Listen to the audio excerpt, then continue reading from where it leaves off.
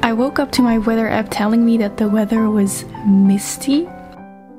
It was already 8 in the morning, meaning that most of the mist would be gone soon, so I ran outside as fast as I could to go on a quick morning walk.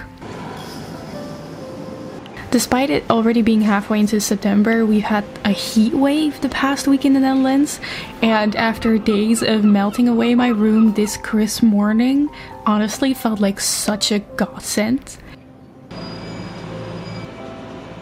Seeing the fog on the canals is my favorite sign that a new season is starting, and I really hope that this finally means that autumn is finally really beginning here.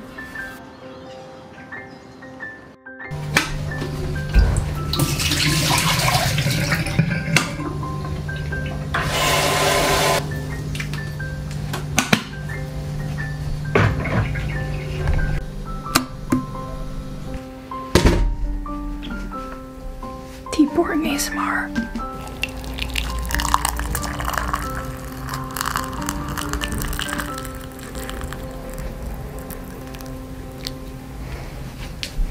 Hello, my name is Leonie. Welcome.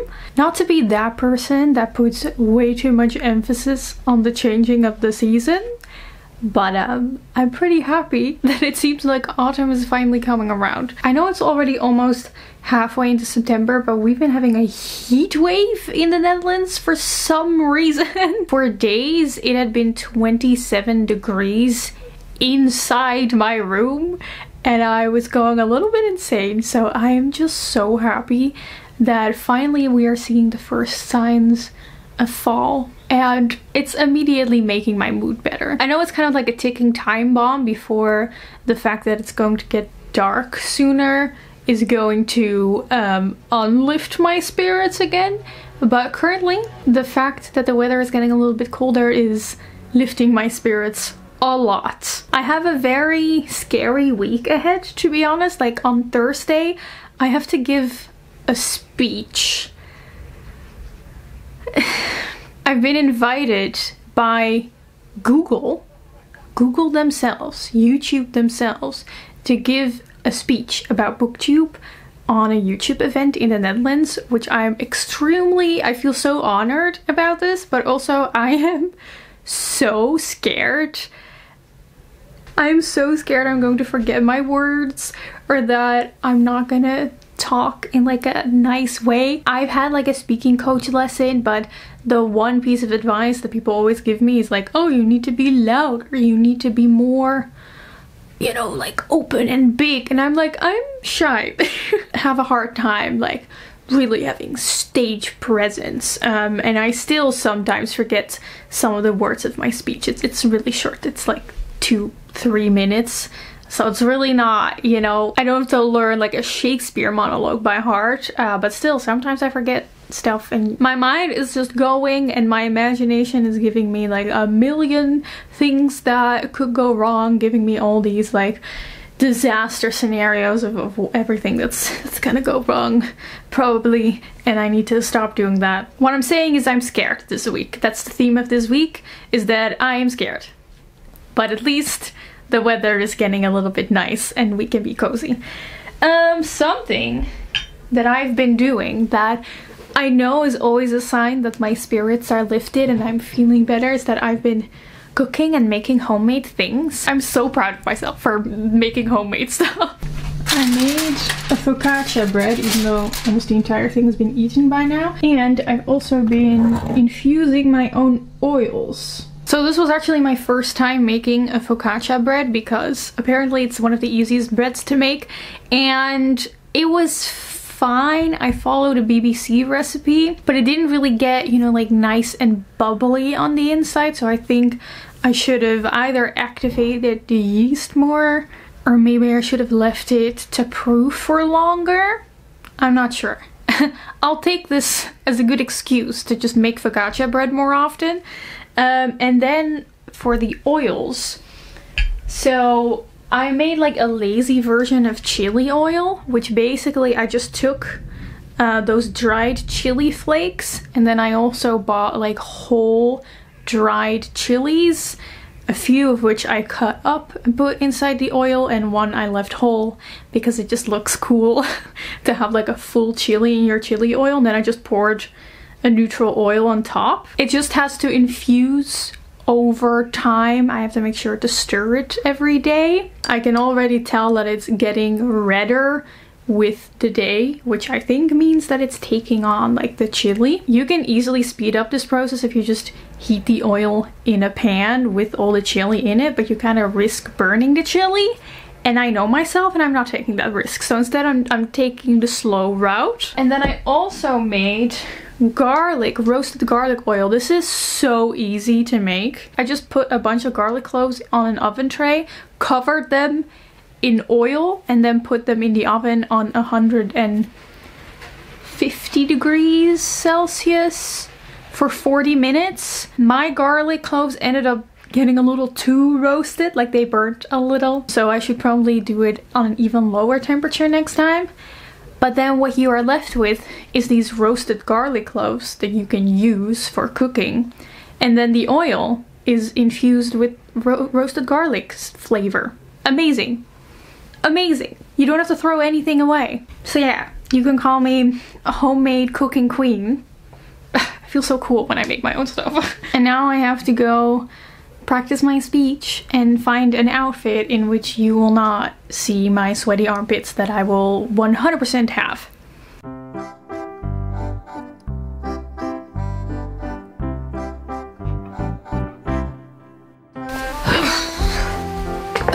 I'm probably just gonna go with this for my speech. I would wear this on a normal day, but it's all I got. I don't really have any, or really do fancy things, so I have no fancy clothing. Much better.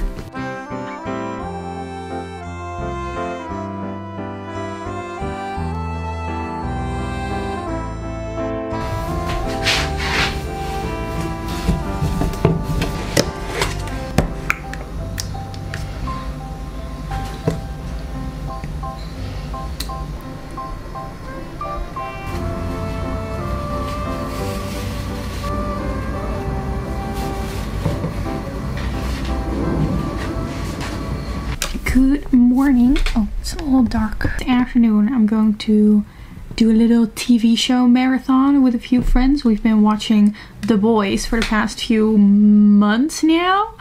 And we wanted, for a snack, we wanted to have bread and dips. My favorite thing on planet Earth. And I decided to make lebne. I'm sorry if I'm pronouncing that wrong. But I had it in a restaurant recently and I love it. So I tried making it myself, and you basically just put Greek yogurt, let all the water come out, and then you add stuff to it. So I'm excited to see if that's gonna work. I'm gonna put on this candle. And this is my work candle. I always have a candle that I light, and when I start my work, it like tricks my brain into one, making it feel like I'm not working, you know, it's cozy time. And then also I think it just tricks my brain, you know, having the scent that I always have when I'm working, having this little ritual that I always start when I start my work day. That's why I do it. A little life hack if you also work from home.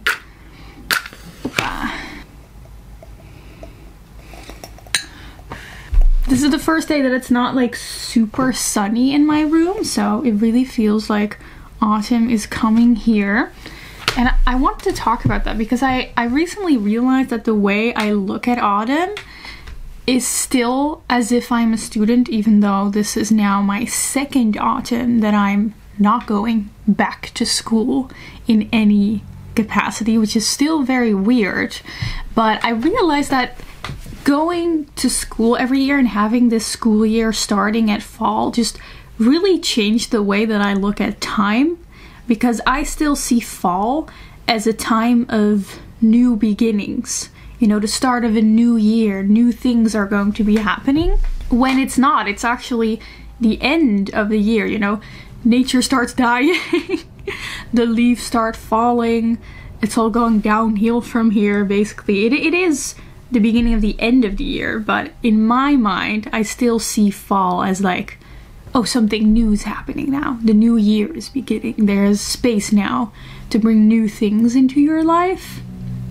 Let me know if anyone else looks at fall this way, and if it ever goes away, this way of looking at time, if you're out of school for long enough. But because of that, this feeling of like, oh, it's a new beginning, the new year is starting, I also, you know, during the summer was kind of thinking of like, wait, okay, so a year has passed, like what am I gonna do now? Like what am I gonna do with my life? Oh, the wick just broke off. Okay, look at this. I think it's kind of at its end. That means I don't have any candles anymore. Oh, that might be a problem. I have no candles. I've burned through my work candle, and I've also burned through my fun candle a while ago, and now I have no candles to burn. Oh gosh, I think we need to buy candles. Oh no, how terrible. That's gonna be a weekend thing. How am I supposed to work without my candle? No, this candle is definitely burnt out. Okay, anyway. So in summer, I started thinking about what do I want to do in the new year? Because I still don't know what I'm doing with my life. This is a constant state of being that I am in at all times, not knowing what the hell's going on in my life. But one of the things that I decided that I kind of wanted to do was basically go back to the things I enjoyed doing when I was a child. So I've been doing a lot more drawing, but one of the main things I wanted to get back into is writing, because I used to love writing when I was younger, and then I kind of stopped doing it during university. And now I'm like, oh, I want to write, and then I don't do it because I'm terrified. I'm terrified of writing. I don't know why. Maybe it's because I'm afraid I turn out to be bad at it, and then I don't know what to do with myself. I decided to sign up for a writing class during the fall semester. It's not affiliated with any university, it's like a private writing class. You have to write like a little thing of like, oh, why should we choose you? Which I hate, I'm so bad at that. But I did it. I decided to just sign in for 3 classes. Just 3, just in case, you know, to kind of spread my chances. And for one of them, I already got the result back that I was not admitted, because they only admit 8 people per class, which is not a lot, because I think they get a lot of people who want to join their classes. But in the email, they did say that the reason that they rejected me is because they got a lot of people who wanted to join the class, and I had applied for multiple classes, therefore showing that I was interested in other classes as well. So they didn't want to admit me into that class because there were so many other people. And now they're gonna try extra hard to get me into one of the other 2 classes that I applied for.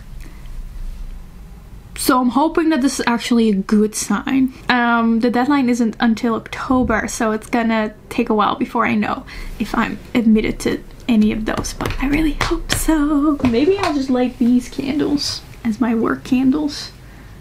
These are actually my my recreational candles. What do you guys do when you finished a scented candle? By the way, you see, this is not a gradient glass, by the way. Like this dark, that's soot. That's soot from the candles. It looks like it's a very cool blue-black gradient, but no, that's all coal. I wish they made refillable scented candles, because I'm always throwing away empty scented candles and it feels like such a waste. So if anyone has a tip, let me know.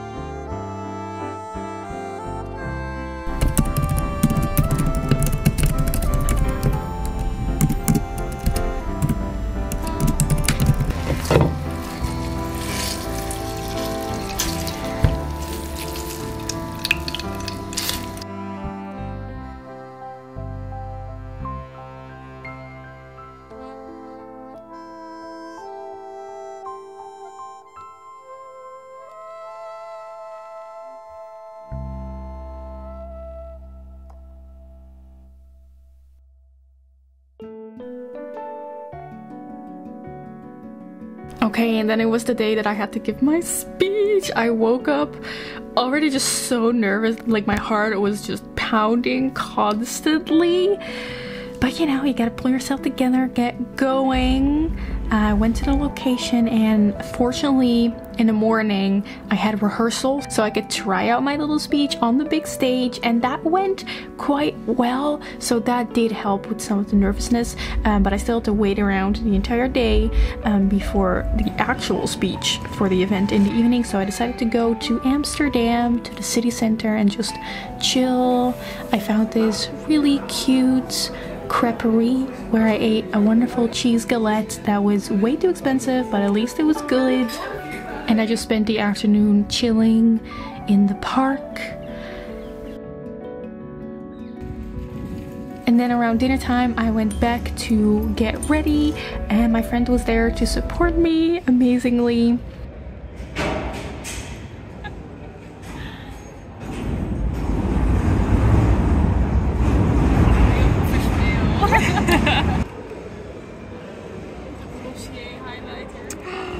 Fancy. Die was heel mooi natuurlijk, toch? Ja. Dat betekent dat je steeds niet gaat zien. Nee, je gaat gewoon een innate glow hebben. And then it was time for my speech, and it actually went quite well. Like, I just talked about BookTube and why I made this channel and why I love making videos just talking about books. And Lorraine was there too. Didn't expect that, but Lorraine was there, and we just had like a fun rest of the evening. So yay, it went well.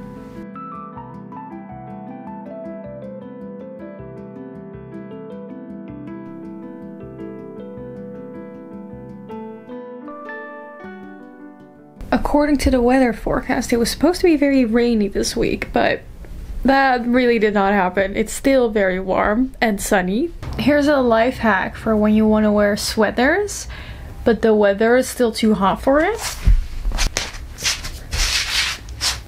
Sweater dress. Hey! I'm very tired today because yesterday kind of sapped all of my energy. Ow, ow, ow, ow, ow. Don't worry, it's not, I didn't spill much. Yesterday was very cool and very scary. I'm very tired today because I used up all of my energy yesterday. I think it went well. I think it went well, actually. The moment itself, going off on that stage, for some reason, I was oddly calm. There was an odd calm that overcame me, and I just kind of did my speech in some kind of trance state. And I think it went well. I didn't make any mistakes. Yay! I don't know how to feel right now. I guess I should be proud of myself. I'm very grateful for the opportunity. It was really, really cool. I think the weird thing about public speaking, you know, also if you ever have to give like a presentation for a school or something, there's always some people in the audience that are talking to each other or that are maybe laughing. And I immediately always think, oh my god, they're laughing at me. Like, I'm not doing well, or something I'm doing is apparently very funny, so that means it's not going well. And that happened as well during my speech, but I have to kind of remind myself that sometimes people just like talk to each other a little bit, just babble a little bit. It has nothing to do with what you're saying, they're just not paying attention to you. Also isn't fun, but at least they're not making fun of you, I hope. I don't know, maybe I'm just telling myself that. But that's okay. If you need to be a little bit delusional to get yourself through scary things like public speaking, then you should do so.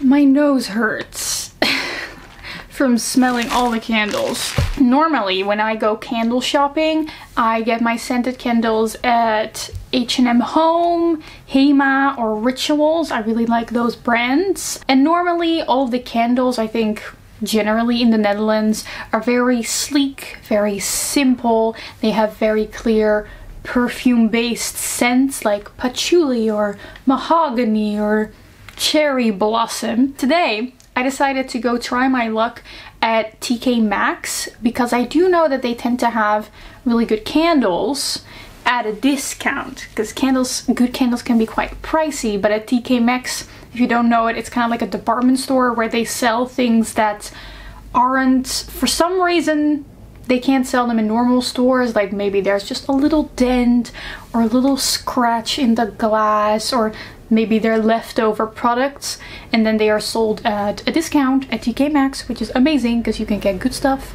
at a lower price. And they had so many candles.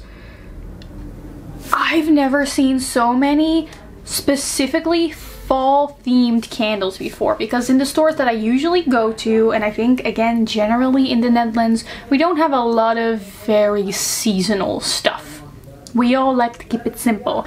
But here they had like all the fall themed stuff that comes in here from like other countries.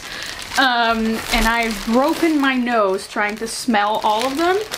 And I ended up buying 4 candles. So I think I'm good for the rest of the season. And I kind of took some risks. Intrigued and a little bit scared to see how they smell if I'm smelling them now that my nose works again, instead of like in store.